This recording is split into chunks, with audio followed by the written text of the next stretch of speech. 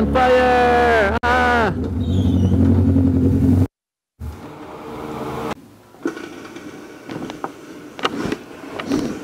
Oh no, my bike's on fire! If only I checked my electrical connectors. Oh, who can help me?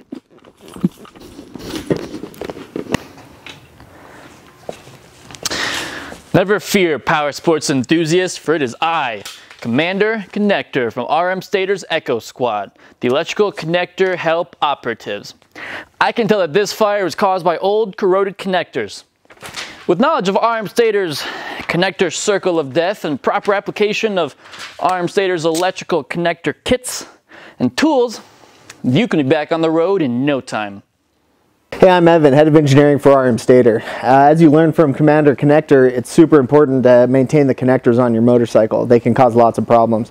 As a fellow member of the RMSTATOR Echo Squad, I'm going to show you our connector circle of death and explain why that is so important.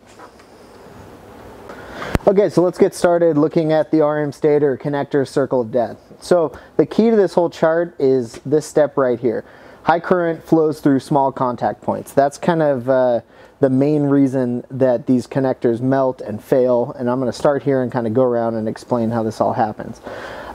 When you have small contact points, you're going to get increased heat between the 2 points where the connectors touch. That current flow right there is going to heat up more than the connector's designed for. The next step, kind of like I explained, is excessive heat is transmitted to the connector's body. So that starts the process of breaking down the plastic shell of the connector itself. When that happens, the electrical protection barrier breaks under heat and loses its protective properties. So as the plastic starts to get hot and melt, the terminals inside the connector can actually shift a little bit, and that's going to start causing the weak connection points. Without the insulation barrier, the heat raises and the plastic body melts and becomes distorted. This is kind of like I just said, and this picture kind of illustrates that. Then the distorted plastic body changes the position of the connectors, and mispositioned connectors create irregular contact points between pins, and that leads us back to the start where we have high current flowing through a really poor contact point. So this is kind of a chain reaction, and once it gets started, you can't really stop it. So it is important to maintain the connectors and replace them when necessary. I'm going to show you some examples of some bad connectors too. So here's a good example of a really badly damaged connector. This is a common style of connector used on a lot of motorcycle stators and ATV stators.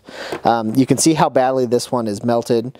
This was on a stator that was used with a regulator that had failed, which caused this whole chain reaction to start happening.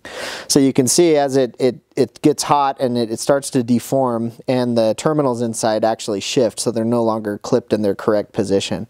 This can cause them to press out the back of the connector as the locking mechanism fails, or it can just cause them to sit crooked in their housing so they don't make good contact.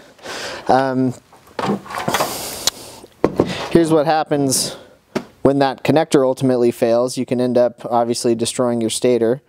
This is kind of a good example of showing you with failed windings here. And I'll show you another one. There's another failed stator with a bad connector.